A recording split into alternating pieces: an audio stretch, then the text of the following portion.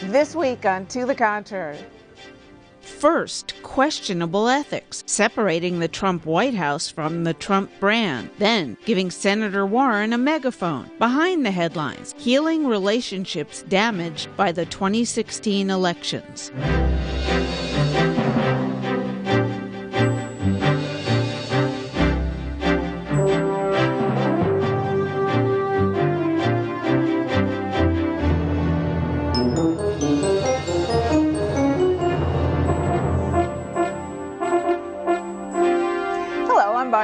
Welcome to the Contrary, a discussion of news and social trends from diverse perspectives. Up first, the Trump family and brand marketing.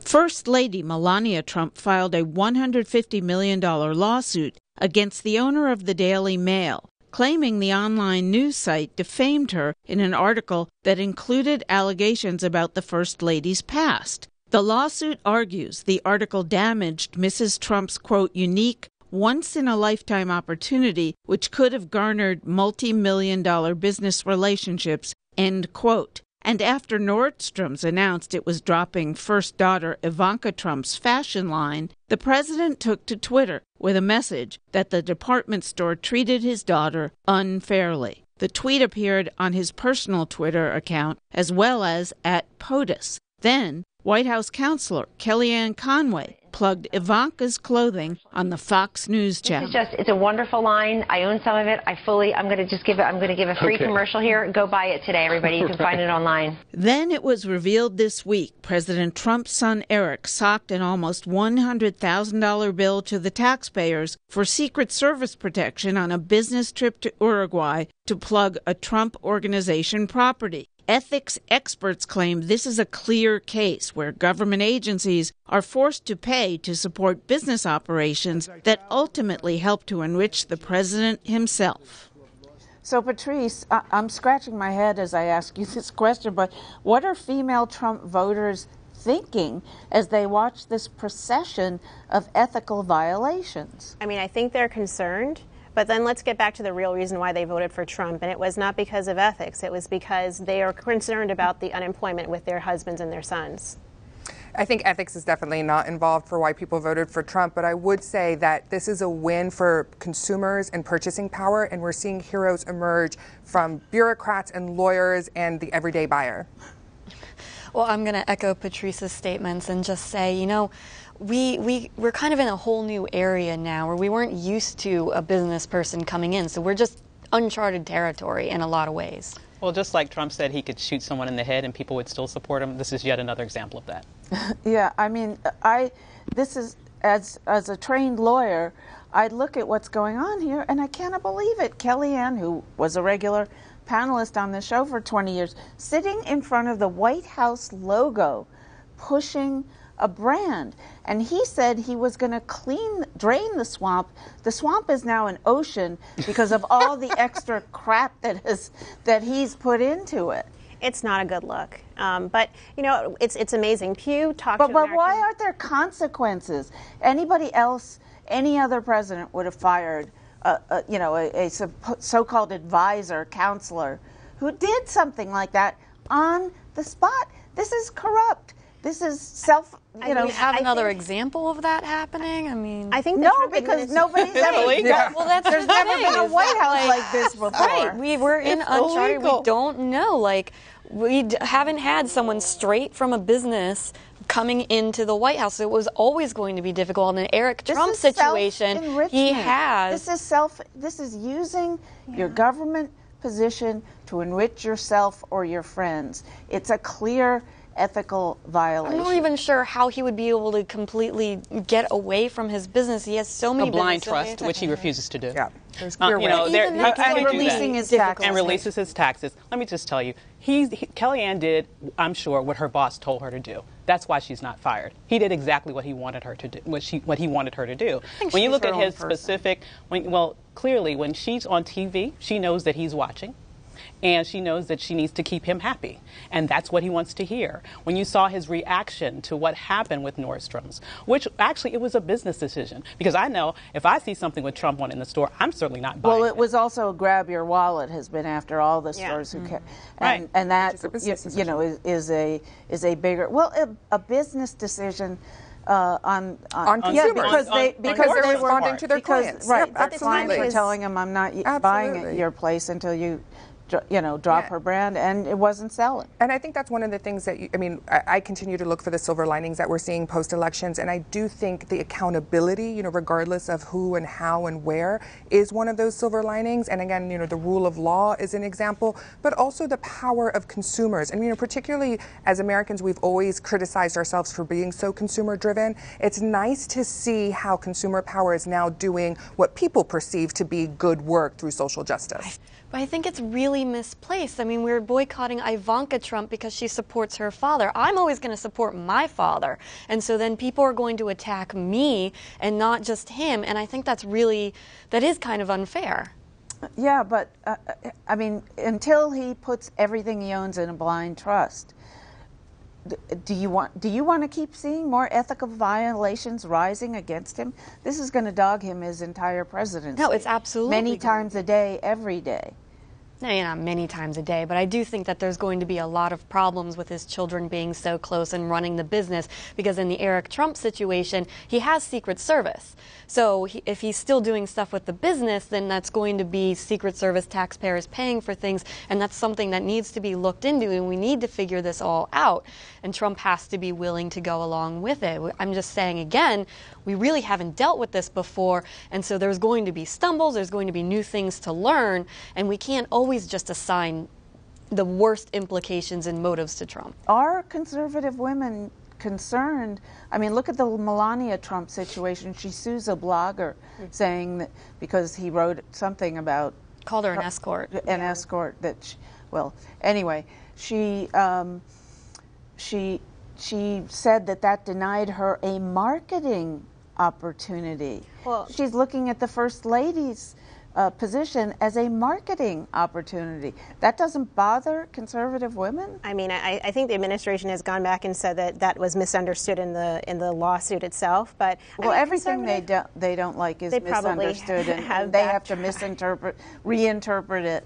But I think, when it comes to conservative women, my original point was when they elected Donald Trump, they were thinking about their husbands and sons who are blue-collar workers. How about themselves?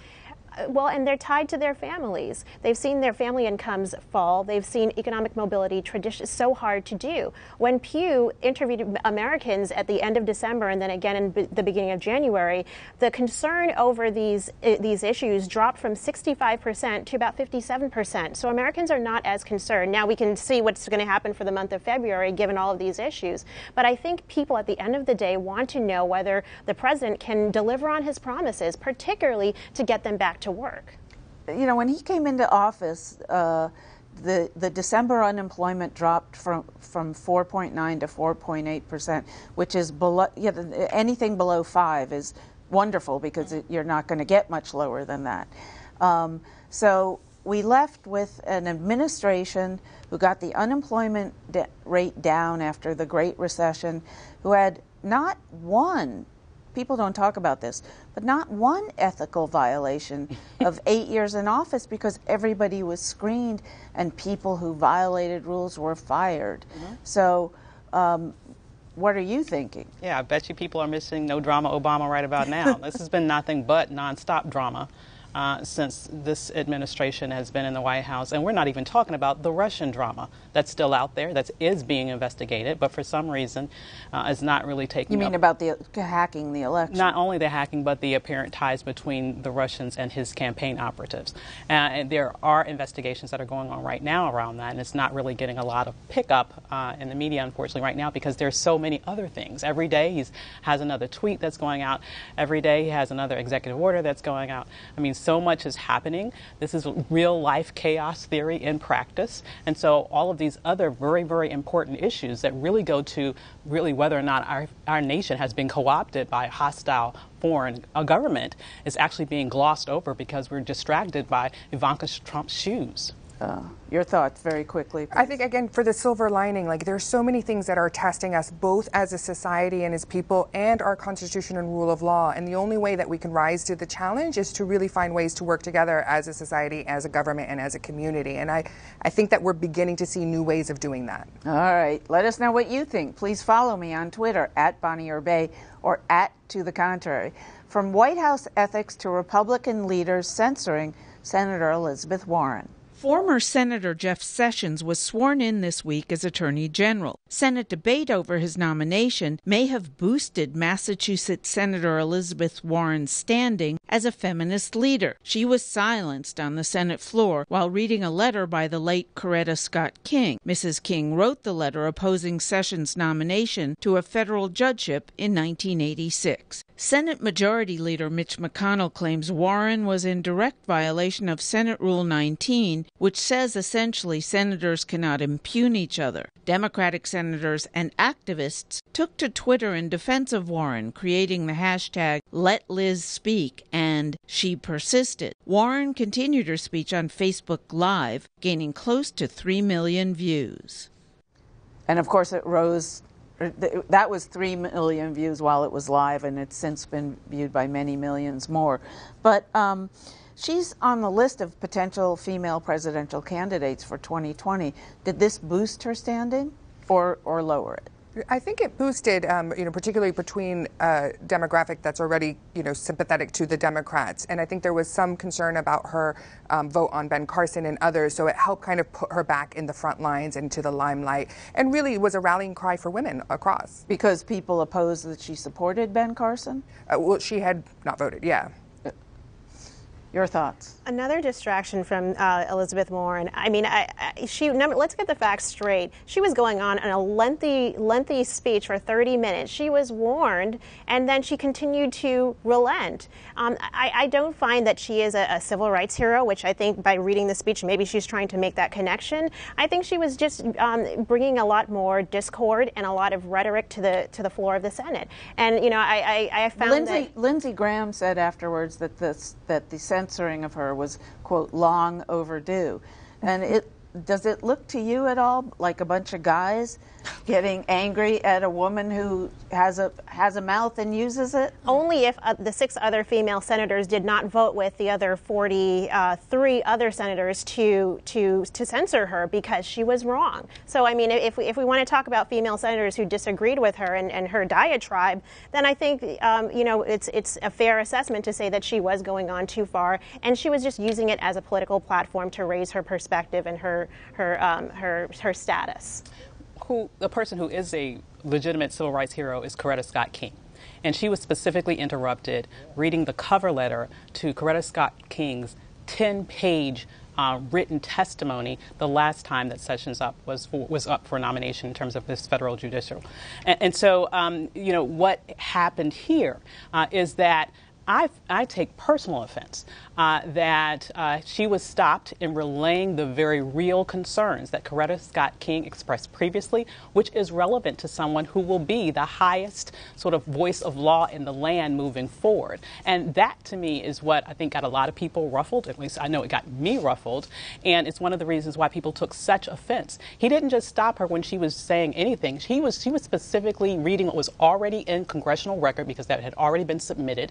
And so one could even question even if the rule that he imposed was actually correct because she was just reading what was already in and there were record. Male senators after her who went to read the rest of the letter, and they weren't censored. Right, absolutely. Because let's go back to relaying the facts. She had originally been reading from Ted Kennedy, who called Sessions a disgrace. She was warned to stop. She went in with Coretta Scott King. And it wasn't the entire letter. That's why the male senators were allowed to read more of the letter because they picked up where she left off. They were particularly incensed by one passage where Coretta Scott King wrote that Jeff Sessions was using his office in order to keep blacks from voting. And that's true. That was the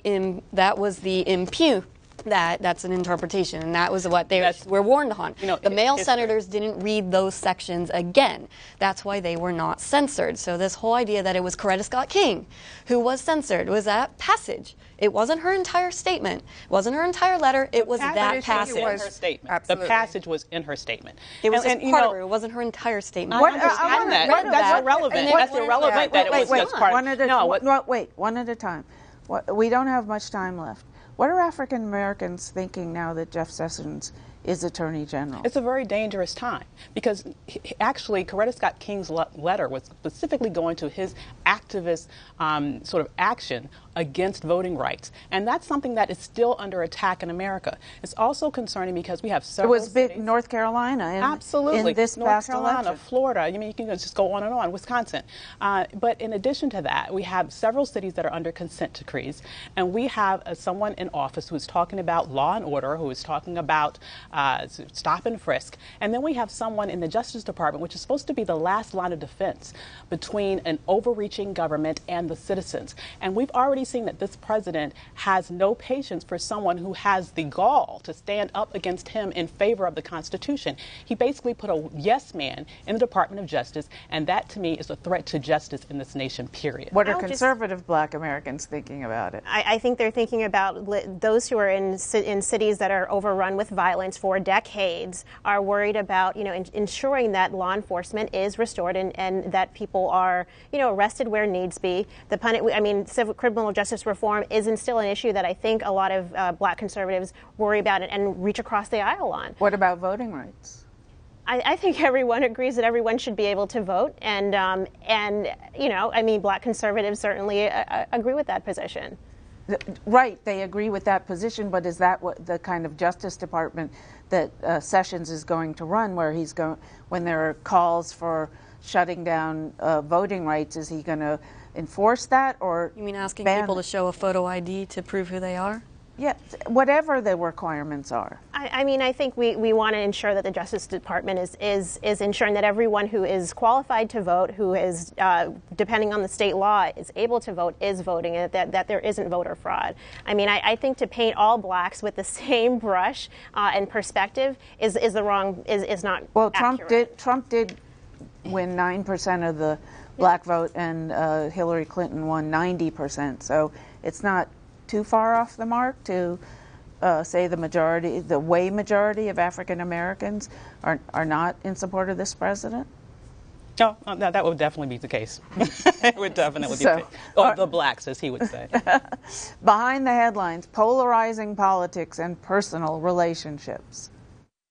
According to a Reuters Ipsos poll, the presidential election has strained, even fractured relationships between couples, family members, and friends. 16% of those polled said they stopped talking to a family member or close friend. 13% ended a relationship. We have this network of a couple of thousand therapists, and we are online with them.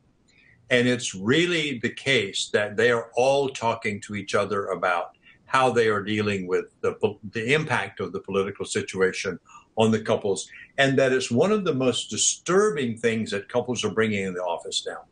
It's kind of surprising to me because when I was active, nobody ever had a conflict much over politics. They had conflict over sex or money or stuff like that. But politics? Relationship experts Dr. Harville Hendricks, his wife and partner, Dr. Helen LaKelly Hunt, says differences are real, but couples, friends, even family can get past them and learn to connect in other ways. How I share my view of things can either end up with two people connected in difference, or it can shut them down. It's not what you say, it's how you say it. You can bring up any issue, but in a way that doesn't make the person listening feel put down.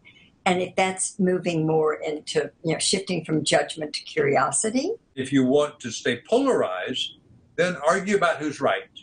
If you want to connect, then you have to accept each other's difference.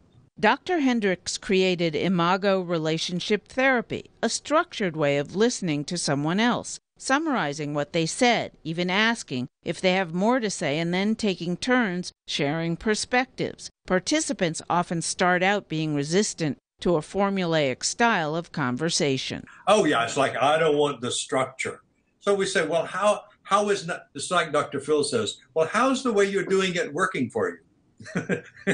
As well as it's not. Once people experience it, they love the structure because it's safe. Oh, yes. I mean, right. It's just like that. Everyone goes, thank God, at last I know I can count on the other listening to me. The structured approach works because of the general principles of brain science. One of the great insights in neuroscience is you can't change your first thought, but you can change your second. And that's very empowering, because if someone says something and we're reactive, well, we're going to let them have it and we're going to tell them how we feel.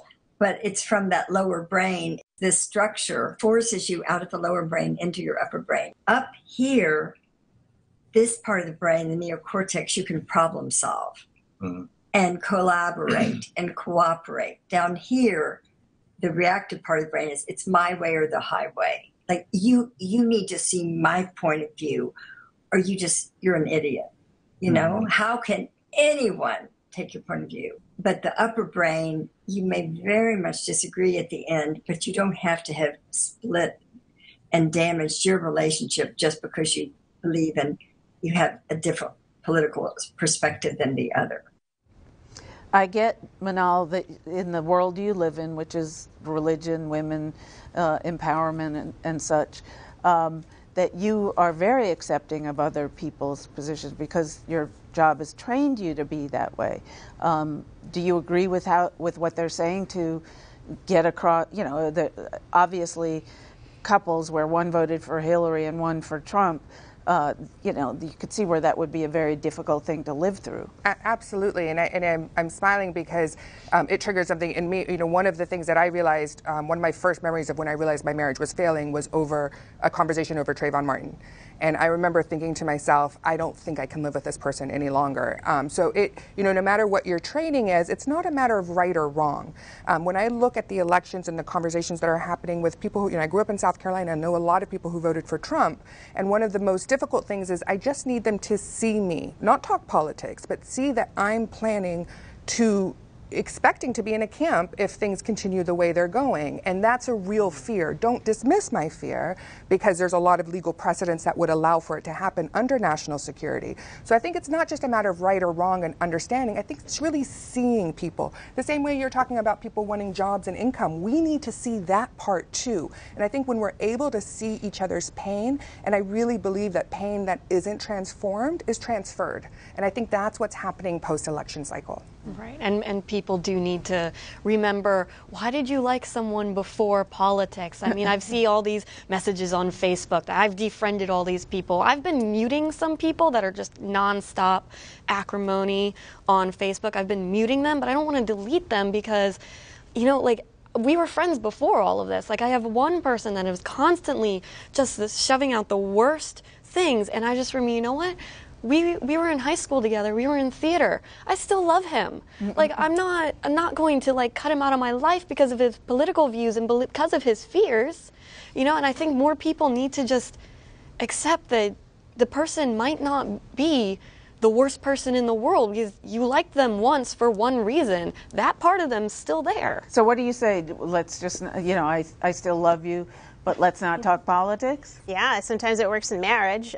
What's funny is when I had a good friend who we disagree vehemently on politics, but when I heard that she was in a car accident, politics went out the window. It was about her and that relationship. And if we can get back to that point where we are just individuals and we love one another, then politics will come and go. The rhetoric comes and goes, but we can treat each other with respect and remember that. Yeah, that is certainly something to aspire to. I think that the thing that makes this particular circumstance different is that this particular individual is uber divisive and very offensive and very hateful in a lot of the things that he says.